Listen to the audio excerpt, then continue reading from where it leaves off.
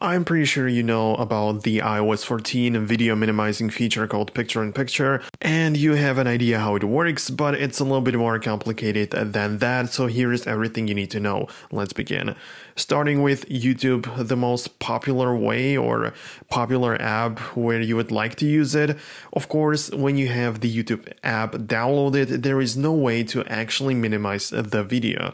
If you would go to Safari or any other web browser, there you can see the icon which allows you to minimize the video and have it floating on your home screen, but if you click on it, it only does it for a fraction of a second and then it comes back to its original state. So it technically does not work, which is understandable. They want you to pay for this kind of stuff with YouTube Premium, but even if you are a subscriber of YouTube Premium, you still can't do it. I don't know why, but you just can't. If you have the YouTube app downloaded and are a member of the YouTube Premium, then you can actually leave the app and keep on listening to the video, but you're just not able to watch it while doing something else. Which is a shame, of course. Now that this feature is available, I think many people would gladly use it. So the way it works is that the iOS 14 got support overall, but individual apps and developers have to implement it into their apps in order for you to actually use it. By the way, guys, I make videos like these all the time relating Apple and this kind of stuff, so if you are interested, just subscribe and let's continue with the video.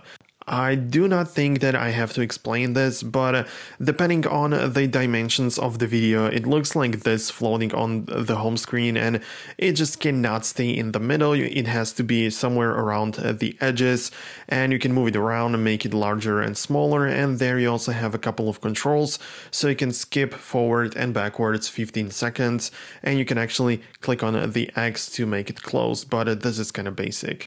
At first, I thought that Google is kind of against this feature because even if you go to the Google Drive using the web browser and open up your own video, then you still can't really make it work. You can make the video float around, but then you realize that you can actually use the original app, the one that you should be using from Google, the Google Drive app, and there you have the option to minimize the video. But you'd still be surprised how many things could be better with this feature in iOS 14. Just let me show you what happens when you go to the photos.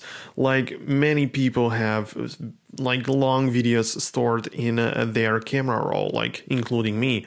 If you have like 2 hours video downloaded on it there, you just can't really actually exit the app and make it go on, and that is kind of annoying. Like, of course, I know that gallery isn't a place for movies or anything like that, but it would be nice for you to have it, I guess. Then we have the Files app. Again, you are working and looking at your own videos. It's not like something copyrighted from the internet. I mean, of course, it depends what you download, but it's already in your files. That means that it should belong to you. And in the official Files app from Apple, you still can't do that. Like, you don't have the option to minimize the video.